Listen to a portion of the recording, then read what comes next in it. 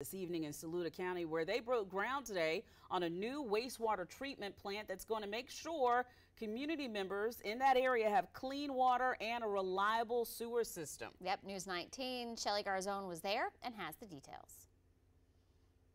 This will expand our facilities, allow us to bring about 80% of the flow here into Saluda. Jason Fell is the general manager for Saluda Water and Sewer Authority. Located off of North Bachnight Ferry Road, the plant is expected to create over 300 jobs in the area. This plant provides where we had limited capacity on wastewater. It gives us over 3 million gallons of excess capacity of sewer to help allow our existing customers that have been constrained for a few years to be able to expand their operations.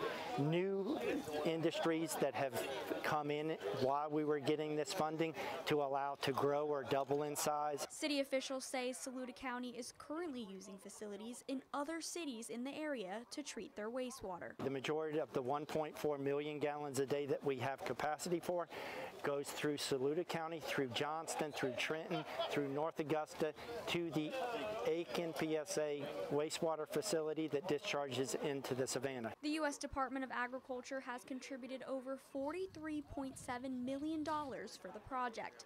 Rusty Craven says this will allow the city to grow. It restricted any possibility of growth, really. I mean, because there was, without capacity for sewage treatment, is really limited to what your economy and to bringing industries and things into the area. What they're doing and the work that's going on here is just going to improve Saluda County economy and the environment for future generations. According to city officials, the wastewater treatment plant is projected to be completed in July of next year. We're putting in a system that helps our size community grow as into the future. It sets the foundation for everything. So having excess water capacity, having excess sewer capacity allows us to be able to serve wherever people are that need our help. Shelly Garzone, News 19, WLTX.